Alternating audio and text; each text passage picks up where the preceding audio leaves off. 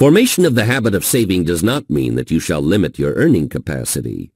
It means just the opposite, that you shall apply this law so that it not only conserves that which you earn in a systematic manner, but it also places you in the way of greater opportunity and gives you the vision, the self-confidence, the imagination, the enthusiasm, the initiative and leadership actually to increase your earning capacity. Stating this great law in another way, when you thoroughly understand the law of habit, you may ensure yourself success in the great game of money-making by playing both ends of that game against the middle. You proceed in this manner. First, through the law of definite chief aim, you set up in your mind an accurate, definite description of that which you want, including the amount of money you intend to earn.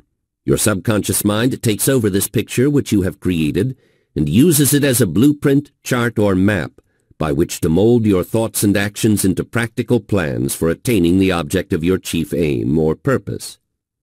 Through the law of habit, you keep the object of your definite chief aim fixed in your mind, in the manner described in Lesson 2, until it becomes firmly and permanently implanted there. This practice will destroy the poverty consciousness and set up in its place a prosperity consciousness. You will actually begin to demand prosperity. You will begin to expect it. You will begin to prepare yourself to receive it and to use it wisely, thus paving the way or setting the stage for the development of the habit of saving. Second, having in this manner increased your earning power, you will make further use of the law of habit by provision, in your written statement of your definite chief aim, for saving a definite proportion of all the money you earn. Therefore, as your earnings increase, your savings will, likewise, increase in proportion.